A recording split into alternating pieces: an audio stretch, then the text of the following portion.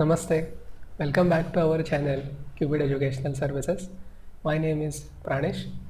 We are solving the IISER Aptitude Test 2020 Physics MCQs, and in this video we are going to solve the fourth question from that series. Let us read the problem first. Question number 4. Consider an infinite one-dimensional wire carrying a uniform current I as shown in the figure. So there is this wire and it is carrying a current I in this direction. A square loop of side A is initially placed such that the center of the loop, center of the loop is at a distance r from the wire, where r is greater than r is greater than a by 2. That is obvious. Okay, so this is a by 2. If the total edge length is a, this is a by 2. And when they say r greater than a by 2, what they mean is the side of the loop which is closest to the current carrying conductor is not touching the current carrying conductor. So there is some gap here. Okay, there is some non-zero gap here. Okay, next. The square loop is then moved rightwards with a uniform speed v as shown in the figure. So this is the uniform speed v. Okay, so this loop is basically going away from the current carrying wire. What is the induced EMF in the loop as a function of time t? So we would like to calculate the EMF induced in the loop as a function of time t. That is what we want, and we have 4 options with us, correct? And then all 4 of them we have r plus vt bracket squared. So you can clearly see that all the options involve EMF as a function of time. Now let us first try to argue qualitatively. Why will there ever be an EMF, induced EMF in the loop? First of all, we have to understand that any current carrying wire, any current carrying wire is going to have its own magnetic field. Correct? It is going to have its own magnetic field. And what is the formula? We can easily calculate the magnetic field's magnitude at any point.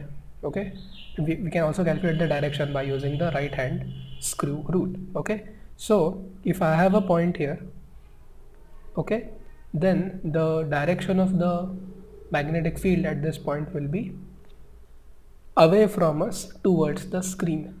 Okay, so it will be something like this, and the direction of magnetic field here will be towards us, be shown by a dot.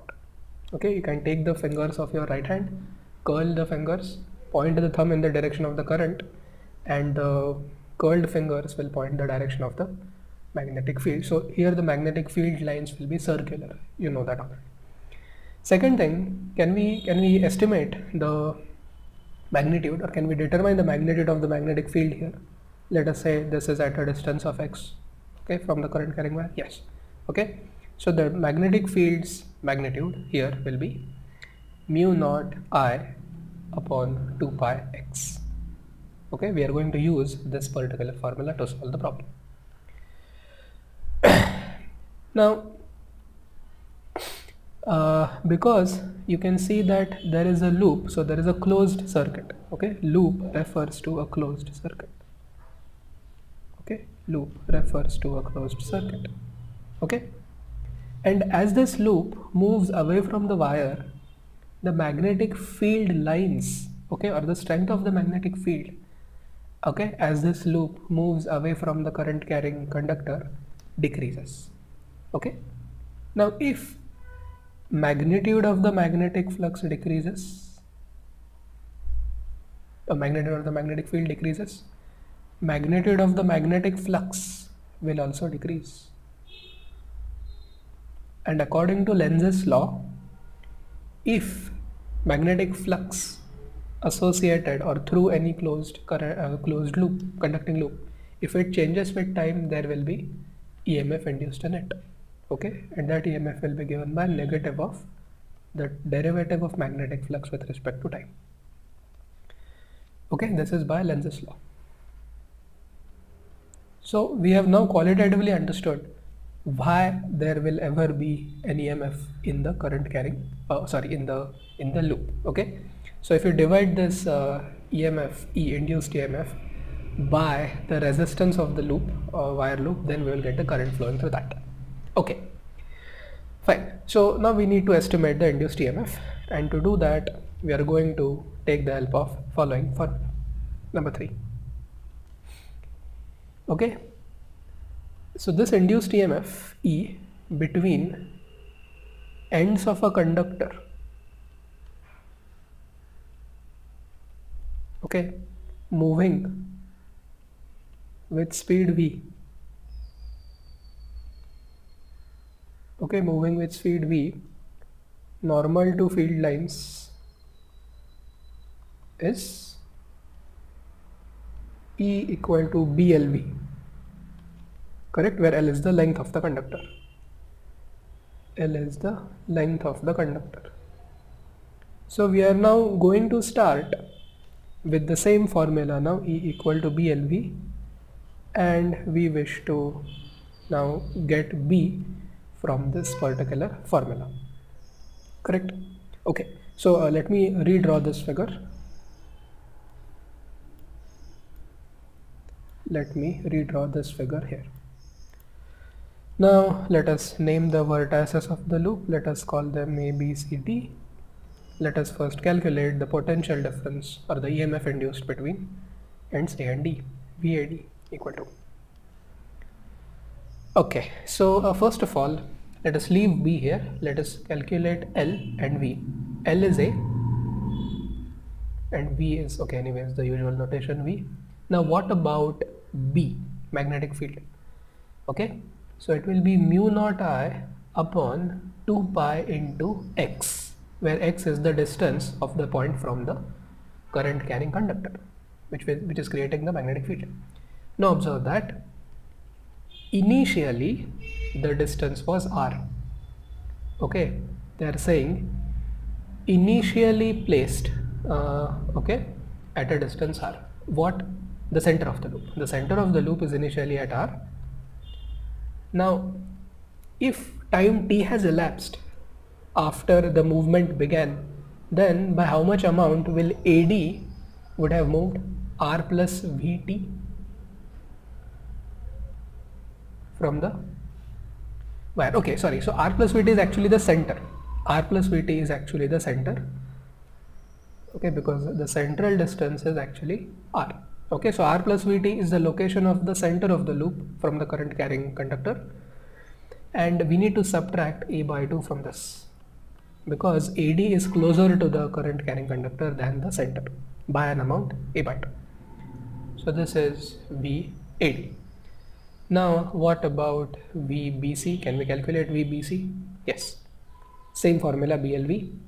L is same, V is same, but is the magnetic field same? No. Magnetic field here will be weaker because it is farther away from the current carrying conductor than AD.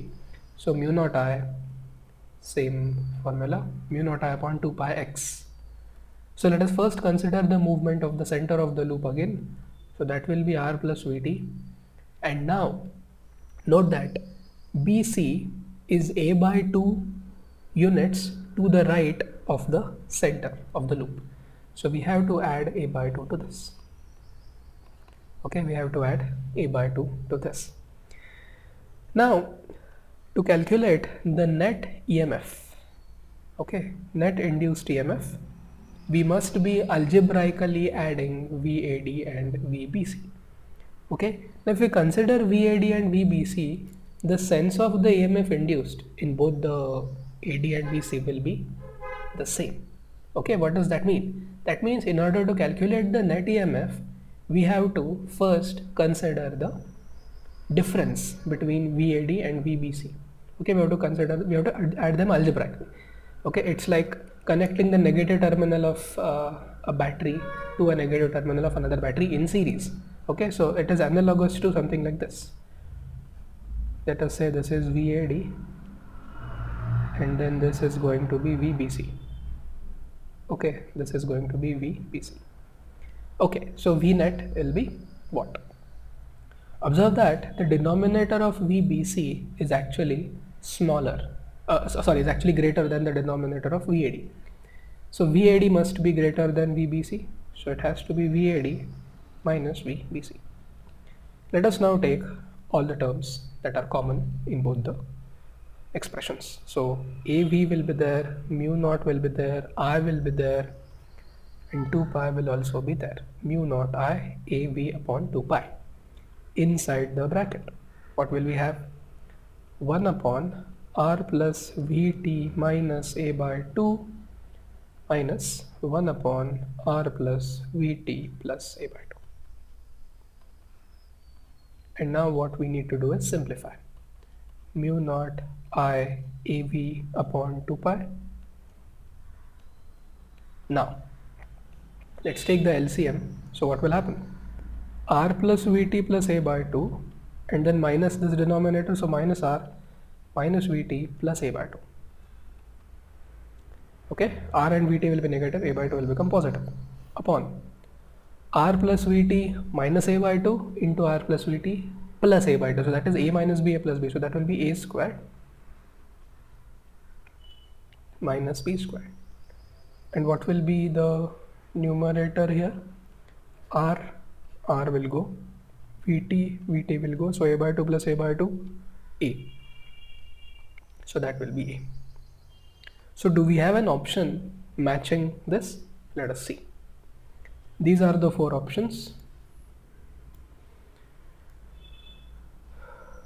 Okay, these are the 4 options. Let me zoom them out so that we can pick the right one.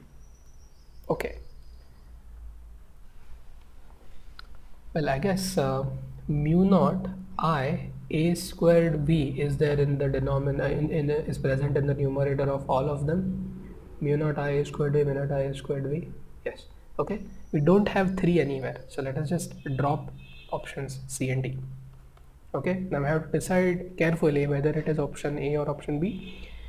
In the denominators, we still have R plus Vt bracket squared minus A squared by 4 in both of them, but the distinguishing point is the number 2 here, or 2 pi. For option A, we have 4 pi here, so we don't want that, hence the correct option is B. Okay, hence the correct option is B. Now you might ask, why did we not consider the potential difference across CD and across AB? I will leave that question to you. You can comment your answer in the comment section below. Okay, so we have solved the question number 4. Let us now go to question number 5 in the next video.